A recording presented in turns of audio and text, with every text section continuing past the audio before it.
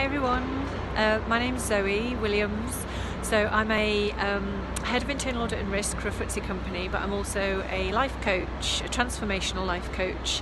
And I started working with Deepak when he reached out to me and offered to be a guinea pig for me when I was training. And so I gave him some free life coaching, and in return he helped me start understanding my digital marketing strategy for my coaching practice. I loved working with Deepak. I mean, he's an absolute force to be reckoned with, and this was way back in the early days when he was just starting up his own business.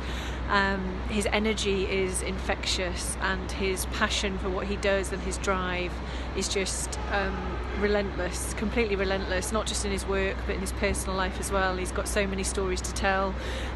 If you work with him, which I hope you will, and get to know him, ask him about the other things that he's achieved in his life, and it's just phenomenal.